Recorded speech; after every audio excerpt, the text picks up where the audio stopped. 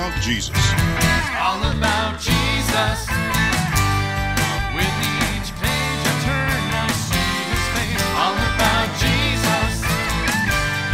Every verse reveals his abundant grace.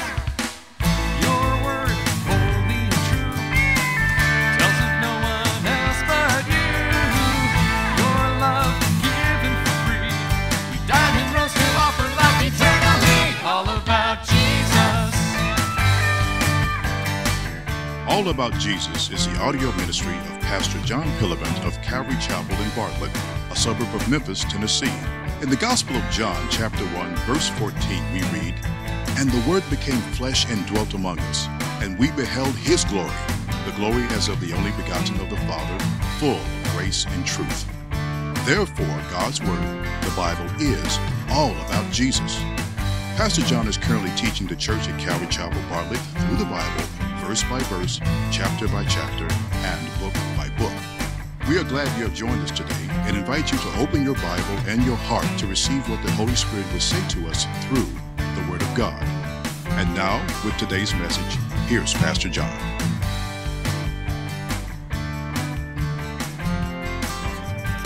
Shall we open up our Bibles to the Gospel of John, chapter 10, picking up where we left off last time. The men, and I think there was a lady or two even, who the Lord used to pen Scripture, they all wrote the original books of the Bible, all 66 of them, under the inspiration of the Holy Spirit. The Bible is inerrant, infallible. It is the perfect Word of God. Now, when they wrote their letters, they didn't write it with chapter and verse divisions. They didn't say, John chapter 1, verse 1, in the beginning was the Word was with God, the Word was God. Verse 2, He was in the beginning with God, and on and on. Those chapter and verse divisions were added later so that you and I could more easily and more readily reference certain passages. We'll call them addresses. If you say, go find the Pillivant's home in Bartlett, then that would be kind of difficult to do. You'd be wandering around Bartlett for some time. Now, if I told you my address, which if you're a nice person, I'll tell you later, but but if I tell you my address, then you'd be able to Google it or MapQuest it and be able to find it the first time. Well, the addresses of the Bible are the chapter and verse divisions. The Bible was divided in chapters in the year 1228 A.D. Almost 1,200 years after or 1,100 years after the last book of the Bible had been written. It was divided into chapters. The Old Testament was divided into verses in 1448 A.D. The New Testament was divided into verses in 1551 A.D. So in 1551, finally they had the entire Bible, which was infallible, inerrant, and all that stuff, divided it into chapters and verses. Now, the Bible itself, the original letters and all, the 66 books of the Bible are inerrant, divinely inspired. However, the chapter and verse divisions are not divinely inspired. They're helpful, but sometimes they interrupt a thought that hasn't yet been concluded. And here, I'm making a big deal of this because this is such the case here in John chapter 10. The verse and chapter dividers didn't do a particularly good job in dividing chapter 9 and chapter 10 because chapter 9 ends with Jesus still talking to a crowd. He's in the middle of his teaching. He wasn't yet done. And if you study chapter 10 without the background of chapter 9, then ultimately you're going to miss the big picture. So in order to understand what Jesus is here said in chapter 10, we need to study it in the context of what he has already said in chapter 9. As you remember from last week, in chapter 9, Jesus had given sight to a man who was born blind. He was at least 30 years of age at that time, and from birth until then he could not see, but then Jesus, in his way, he made clay out of his spit. He anointed the guy's eyes, sent him to the pool of Siloam. The guy went and washed. He came back seeing. But he had healed the man on the Sabbath day. Therefore, the religious rulers were really, really mad at Jesus. They brought the blind man, or the man who formerly had been blind, they brought him in and began to question him. Then they began to question that man's parents. And then they brought the man back in, the formerly blind man, and what they wanted to do was to get them to confess that Jesus wasn't from God. Their heart in questioning these people is, hey, deny that Jesus is from God. We don't believe that he's of God. Yeah, he healed you or whatever, but yet we want you to proclaim to everybody that Jesus isn't from God. Well, that formerly blind man had enough of these guys not seeing clearly the hand of God in what Jesus had done. He boldly and convincingly defended Jesus as truly coming from God. Notice chapter 9, verse 32. The man, speaking to these religious guys, said, "Since the world began, it has been unheard of that anyone opened the eyes of one who was born blind." This is a brand new, unique thing that has happened. A miraculous thing. If this man were not from God, he could do nothing. Very good point. An airtight, solid defense of Jesus. Well, the religious rulers couldn't match the man's wisdom, so they began to attack the man himself. They answered and said to him, "You were completely born in sins, and are you teaching us?" And they cast him out. They excommunicated him from not just religion, but from the whole of society. Jesus heard that they had cast him out, and when he had found him, he said to him, "Do you believe in the Son of God?" And he answered and said, "Lord, who is he, that I may believe in him?" And Jesus said to him, "You have both seen him, and it is he who is talking with you." And then he said, "Lord, I believe." And he worshiped him. And Jesus said, now here is where Jesus begins his discussion, his dissertation, his teaching to the people that continues through to chapter 10. So already Jesus has established that he is from God because he's the only one who's able to give sight to him who was born blind. He also confessed that he is the Son of God, the one and only begotten Son of God. So in this context, this theme that Jesus is the only one, he continues to reveal more about the fact that he is the only one. Jesus gives spiritual sight. Notice Jesus said to him in verse 39, "For judgment I have come into this world, that those who do not see may see." So there are a group of people who don't see, and Jesus says, "I'm going to give them sight." And that those who see, another group who thinks they see, may be made blind. So those who don't see, Jesus has come to give sight. But those who think they see, he's going to just increase their blindness. See, Jesus gives spiritual sight to those who know that apart from him, they are spiritually blind. Those who recognize their spiritual blindness, I don't know where I'm headed, I don't know where I'm going, who am I, what am I, where am I? All those big questions of life. When they come to Jesus, he takes away the blinders. They get it. I remember when I received the Lord when I was 15. Beforehand, I didn't have a clue. Afterward, I didn't much have a clue, but at least I understood that Jesus is who he says he is. He's the only way of salvation. And I've never changed my opinion since that day until now. So he gives sight to those who recognize their spiritual blindness. But those who think that they have spiritual insight, worldly wisdom, but apart from Jesus. I don't know Jesus because I see clearly the way things are. And they have their philosophies of life, and they think they know where they're headed because they're good people and all. Hey, those people who think they have sight are truly spiritually blind. You know, some of the Pharisees who were with Jesus listening to him at that time, they understood that Jesus was directing these comments toward them. Some of the Pharisees, verse 40, who were with him heard these words and said to him, "Are we blind also?" They realized that Jesus was accusing them of being spiritually blind. And in verse 41, Jesus said, "If you were blind, you recognize that you were blind, you would have no sin. Not only would you be able to see, but your sin would be taken away. But now you say, 'We see.' We don't need you. We see clearly. Therefore your sin remains. According to Jesus, they were truly blind because they thought they had spiritual insight apart from him. And because of that, their sin still remained. And they were spiritually not just blind, but they were spiritually dead. Again, Jesus' main point here is that he's the only one who can not only give sight to a man who was born blind, but give spiritual sight to those who recognize their spiritual blindness. We're all like the man who was born blind. We're all born sinners. Contrary to popular philosophy and pop psychology, we're not all born good, little, innocent, wonderful children who through, our bad parenting later on grew up to be bad people. No, we're all born bad. It's funny, you don't have to teach your children how to lie. They come about that quite naturally, don't they? You tell them, don't take any cookies. Let them, it's going to be dinner time. Leave those cookies cooling there on the countertop. You turn your back, you come around, they have chocolate all over their face. And you say, did you eat those cookies that I told you not to take? And what do they say? No. Bunch of liars is what they are. Just flat out, bald-faced liars.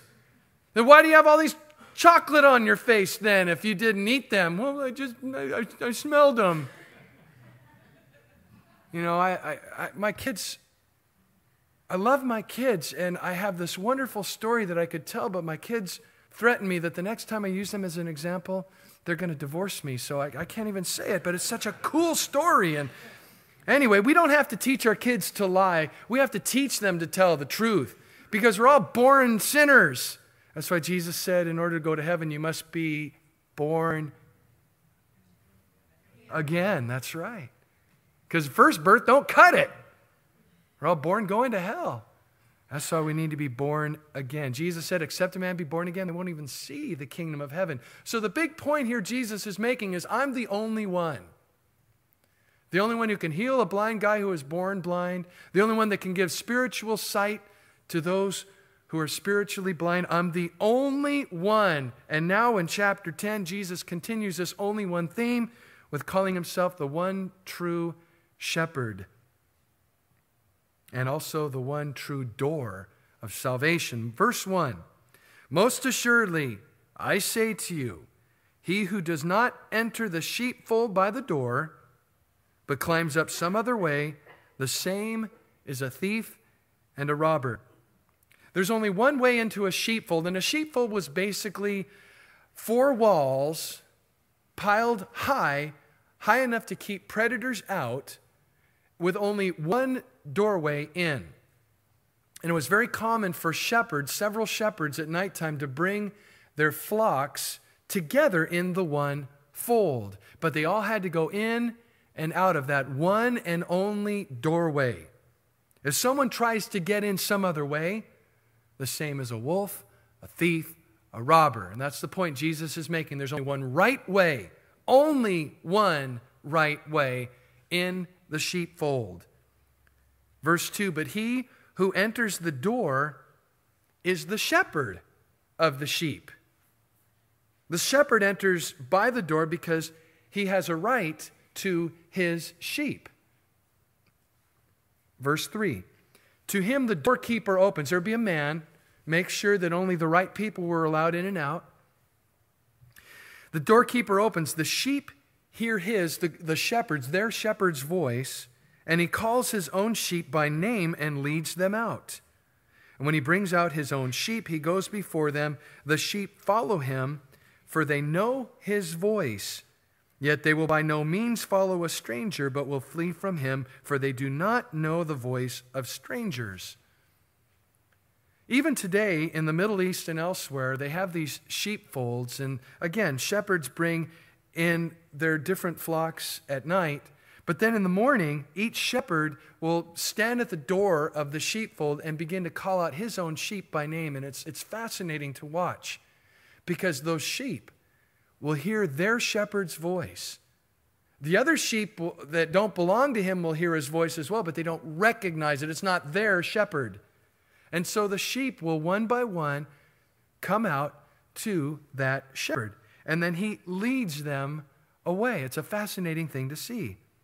Now, was Jesus just giving some folksy colloquialism that the people were was common knowledge of people anyway? No. Notice in verse 6, Jesus used this illustration. He's trying to illustrate something, like a parable. He spoke in many parables. You know what a parable is? It's two big male cows tied together. Parables? No. A parable is a story of a common occurrence, something that everybody knew about, but yet Jesus used it in a way to teach some underlying spiritual truth. Well, here he's using this as a parable, as an illustration, but they did not understand the things which he spoke to them. So, in verse 7, Jesus begins to explain what he meant by proclaiming, first of all, that he is the door, the one and only door that the sheep are supposed to enter into. Verse 7, Jesus said to them again, most assuredly, I say to you, I am the door of the sheep. He claims to be the one and only. That his sheep, which we know we are the sheep of his hand, Christians, people who have embraced Jesus as their Savior and Lord, he is the only one true door. We come to salvation through him and him alone. By grace we have been saved through faith, but that not of ourselves, it is a gift of God, not of works, lest anyone should boast. If we confess with our mouth that Jesus is Lord and believe in our hearts that God has raised him from the dead, then we're saved.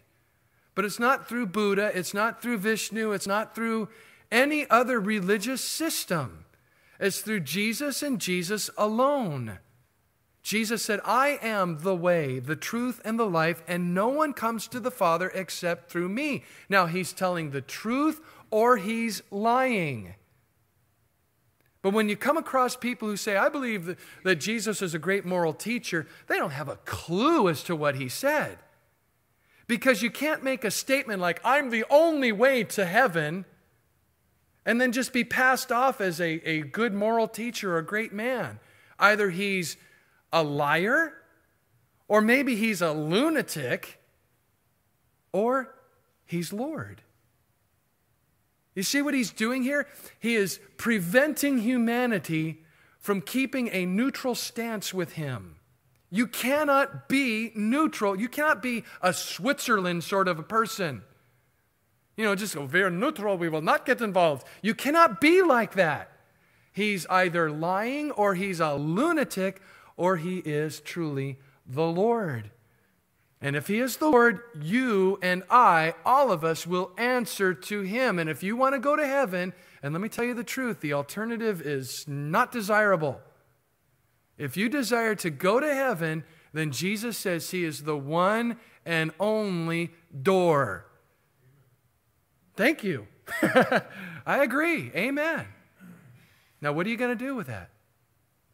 What will you do with that knowledge? Is he or isn't he? You decide by whether or not you surrender your life to him. I am the only door. He said, now there are others paraded themselves as Christ, but they weren't. Notice in verse 8. All who ever came before me are thieves and robbers. But the sheep, the true Christians, they did not hear them. You know, there were many false Christs who came before Jesus claiming to be the Messiah. And you know what? There are many others since Jesus who have also claimed to be Messiahs or Christs. Or one man on religious television said, God revealed to me that I'm as much of an incarnation of God as Jesus Christ is. As a blasphemous, heretical thing for a person to say. There's only one only begotten Son, and it certainly isn't Kenneth Copeland, the man who said that. And so Jesus claims to be the one and only. All others are thieves and robbers. You know, they parade themselves as spiritual men and women. But you know what they do? They prey upon the sheep. That's the difference between the true Christ and the false Christs. Because the true Christ gives his life for the sheep. The false Christ wants to slaughter a bunch of sheep so that he can benefit and live in luxury, or she can benefit and live in luxury. Well, Jesus' sheep don't follow them. They don't sit down in front of the TV and subject themselves to that false garbage, that false doctrine that they promote, that they perpetrate upon the naive body of Christ. You wonder, why do people listen to them? And I think it boils down to this. People just aren't reading their Bibles. and so they don't know the truth. They barely know a little bit about the Scripture, and then they see these guys twisting the Scripture. They're not reading it in context. They're pulling things out that aren't even there, and they focus on one word, and they build a whole big doctrine around it, and as a result, you're writing out a check and sending them your money so that they can fly around in their fancy jets and drive their fancy cars and live in their fancy homes and all that, living lives of luxury. They're wolves in sheep's clothing. The true sheep don't follow them. They follow Jesus, the one who came not to be served, but to serve and give his life a ransom for many. Jesus says in verse 9, I am the door. There's only one door. There's only one way, and that's through Jesus. If anyone enters by me, he will be saved. Hey, maybe today you haven't yet entered into Jesus. Oh, maybe you were born in America, and therefore by virtue of your American Christian heritage, you might think, oh, I'm fine, right? No. You need Jesus. You need to embrace him and believe in him. And if you haven't yet done so, why not today? Why not take him up on his word, the one who not only claimed to be the only way, but rose from the dead to prove the point? Why not today receive him? I am the door. If anyone enters by me, he will be saved and will go in and out and find pasture. Now the thief does not come except to steal, to kill, and destroy. But I have come that they may have life, and they may have it more abundantly. Again, he's the only way into salvation. And according to him, any way that is not through him is the way of thieves who desire to steal, kill, and destroy the sheep. Well, in verses 11 through 18, Jesus claims to not only be the only door, but also claims to himself be the good shepherd. I am the good shepherd. The good shepherd gives his life for the sheep. You know how Jesus proves that he is good to us? By giving his life for us. What proves that God loves us? Have you ever thought, gee, God, do you love me? Hey, you only need to look at one thing, and that's the blood-stained cross of Jesus Christ. And that proves beyond a shadow of a doubt that God loves you. In Romans chapter 5, we read, when we were without strength, in due time Christ died for the ungodly. Now, I admit that before I came to faith in Jesus, I was ungodly, without God. I was a religious young boy.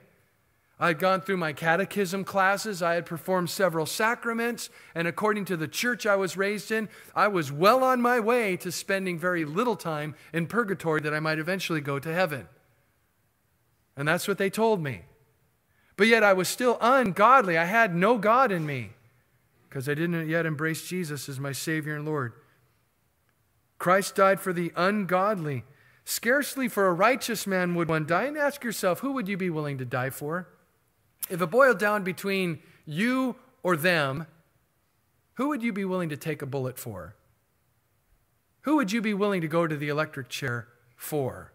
Probably a very short list if you're honest. A very, very short list if you're honest. Maybe your immediate family. Maybe your extended family.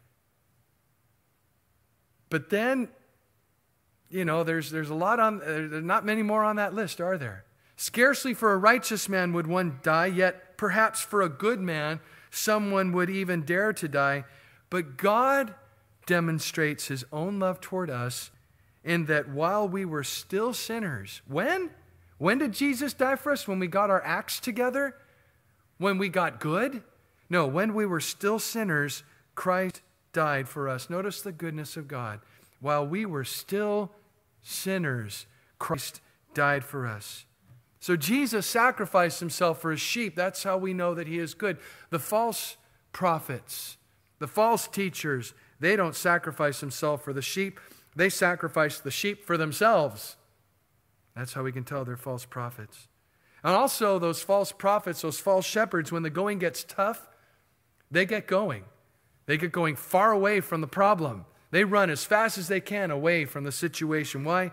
Because they're not true shepherds after God's heart, they're hirelings. Notice verse 12. A hireling, he who is not the shepherd, one who does not own the sheep, sees a wolf coming and leaves the sheep and flees, and the wolf catches the sheep and scatters them. The hireling flees because he is a hireling and does not care about the sheep. The word hireling is a dirty word among ministers. I'll tell you, you do not want to be a hireling. A hireling is somebody who's just hired to do a job, but he himself has no vested interest in what he's overseeing, in what he is, the sheep that he's over. He views the sheep as just a way for him to make a buck. When the first sign of danger arises, the hireling, he goes off. There's a story about a minister who was pastoring a decent-sized church. And he got a phone call from another city, the same type of group, and the church was bigger than his, more people, and a little higher salary. And they said, look, we'd like you to come to our church and be our minister, be our pastor. And so he went home and he said to his wife, hey, the church in the next town that's bigger than ours, it has a little better salary, they're offering me this job. And the wife says, okay, well, let's kneel down and pray about it. He goes, oh, no. I'll pray about it, but you go start packing. You see, he's a hireling. And the grass is a little greener on the other side. He's out of there. If problems arise, man, I just wish I could leave. And I'm sick of these sheep. And, he bails on them. That's a hireling. I don't want to be that. I want to be like Jesus. First, I want to be a good sheep who doesn't give him any trouble. But then I want to be a shepherd after his heart who hangs in there regardless. I want to be like Jesus. Verse 14, Jesus says, I am the good shepherd, and I know my sheep, and am known by my own. If there's any question in your mind right now whether or not you truly belong to God, that question mark reveals you don't. I don't want to be rude or obnoxious or in your face, but yet again, I don't want to pull punches. If there's any doubt, it means that really you're not, because Jesus here says, I am known by my own. His sheep know that they're his sheep. There's no question about it. So if there's any question, let's resolve the question this morning. After the closing song or during the closing song, you come forward. There will be people here that would love to pray with you, that you might make sure that you know that you belong to him. And when you die, you're going to heaven. I am the good shepherd. I am known by my sheep and am known by my own. As the Father knows me, even so I know the Father, and I lay down my life for the sheep. You see that there in verse 15, the first part of that, as the Father knows me, even so I know the Father. Here Jesus is again declaring to us that his relationship with the Father is different from our relationship with him. Different from our relationship with the Father. We, by virtue of receiving him as Savior and Lord, become adopted sons and daughters, but Jesus is the eternal, only begotten Son of God and has intimate knowledge with the Father that we on this side of eternity can never, ever understand or grasp. And then again, notice at the end of verse 15 how Jesus said, I lay down my life for the sheep. Now, he came primarily to the lost sheep of the house of Israel. But in just a second here, he's going to say how he has also laid down his life for another breed of sheep, the Gentile sheep. Notice in verse 16, and other sheep I have which are not of this fold, them also I must bring, and they will hear my voice, and there will be one flock and one shepherd. So here Jesus is indicating that he has other sheep that were not of that fold. And again, the original fold was the house of Israel. Jesus said in Matthew 15, I was not sent except to the lost sheep of the house of Israel. Later on, however, the door of salvation was opened up to the Gentiles, and then the church, several churches arose. Paul ministered to the church of Ephesus, a Gentile church of non-Jewish believers in Jesus Christ, and he told them that the Gentiles were the fulfillment of Jesus' prophecy here of sheep of another fold. In Ephesians 2, verse 11, he says, therefore remember that you, once Gentiles in the flesh, who were called uncircumcision by what is called circumcision made by human hands, you're Gentiles, the Jews call you Gentiles, that at that time you were without Christ. You were aliens from the commonwealth of Israel and strangers from the covenants of promise, and having no hope you're without God in the world. Before Jesus, you were without hope. But now, in Christ Jesus, you who were once afar off have been brought near by the blood of Christ. So the Gentiles now brought into a relationship with God, the Jewish Christians and the Gentile Christians now together in one fold. You see that there?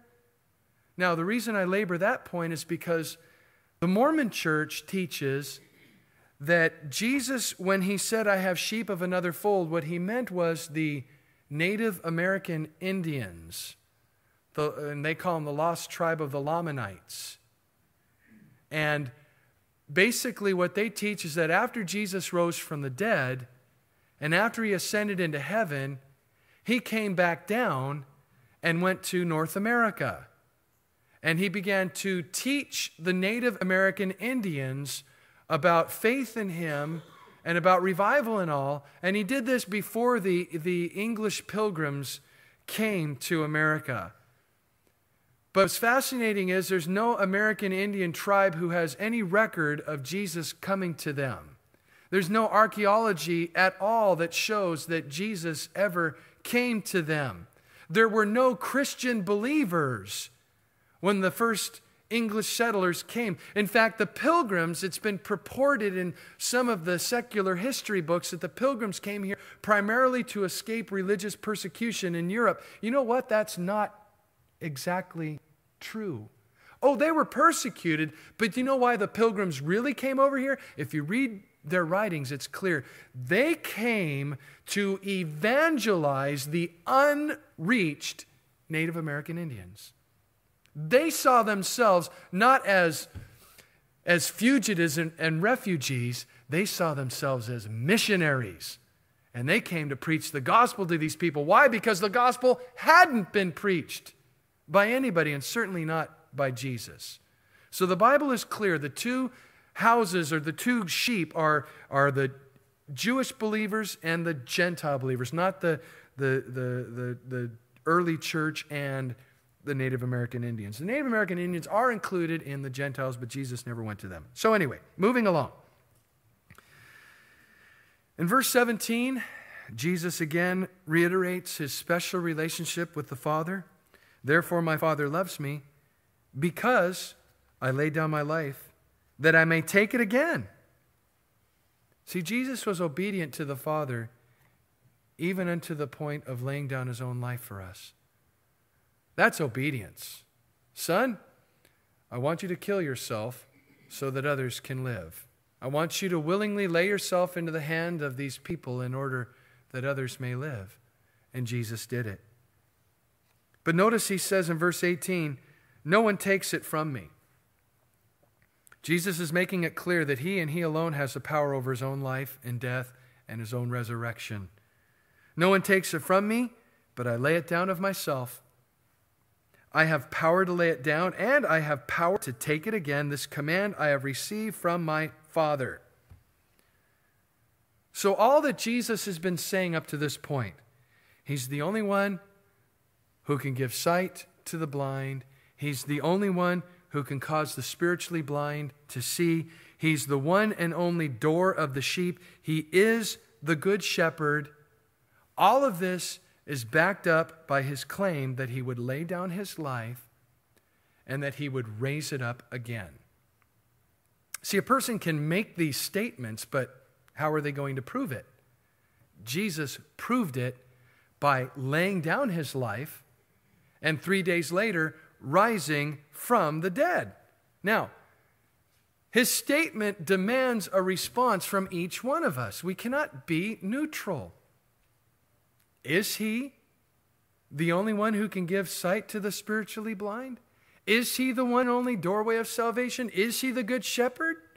Did he die on the cross and 3 days later rise from the dead? If so, what are you going to do with him?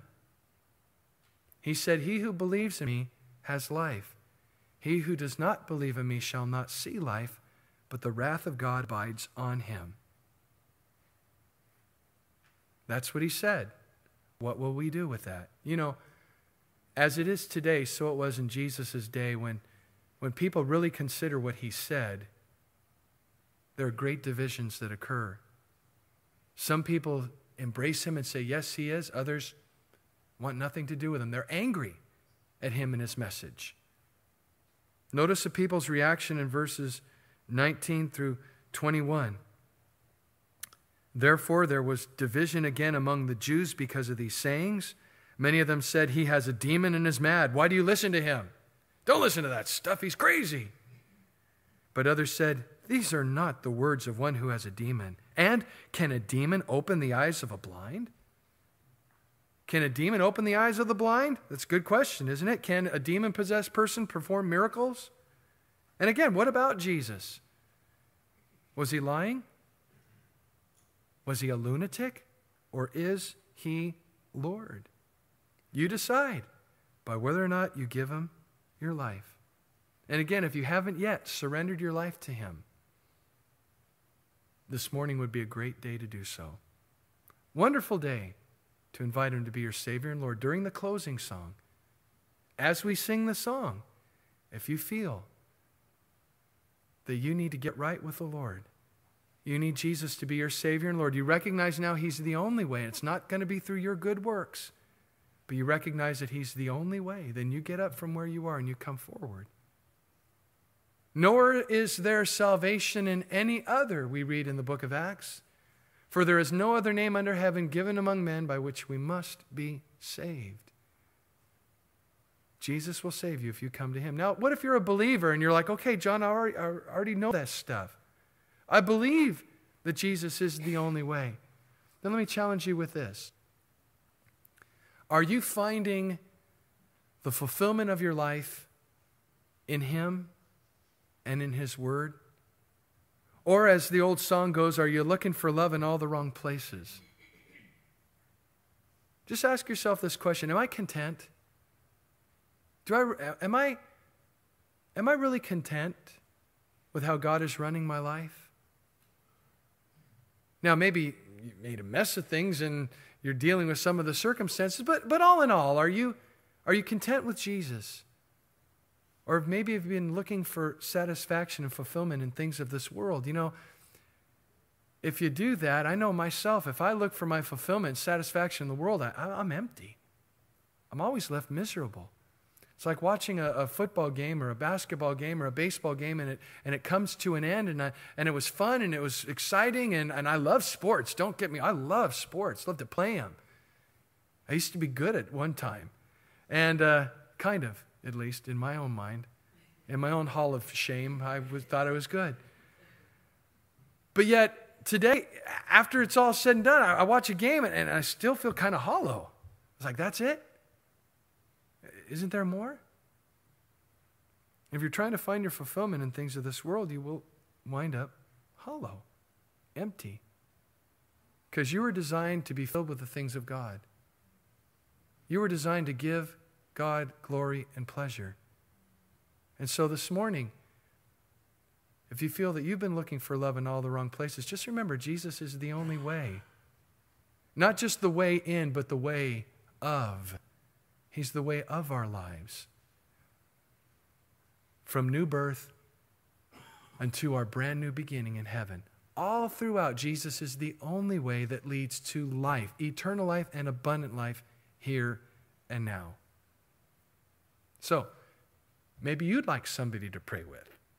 You're a believer, but yet you just want to rededicate yourself to finding your life in Jesus. If that's you, then you come forward during the closing song too, and people will be here to pray. Let's pray. Thank you, Lord, for this time. Thank you, Lord, for your word.